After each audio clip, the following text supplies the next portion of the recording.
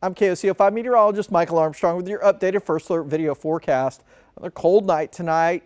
All the precipitation moving out though, and then behind it we are left with upper 20s and low 30s for most of us for tonight. So many areas at or just below freezing. Record low is 4 for March 1st for tomorrow's day.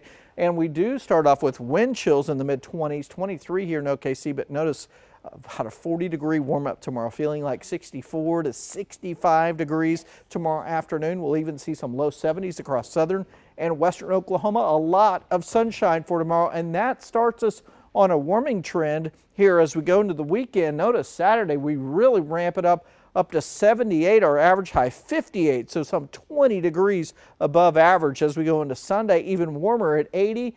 Back down to 75 on Monday and 65 on Tuesday. Now, one thing that we are going to be concerned about is the fire danger because the winds and humidity, they are going to be a factor as we go into the weekend. Saturday, the fire danger very high, mainly across western and northwestern Oklahoma. And then on Sunday, that looks like an extreme day. So please use caution this weekend.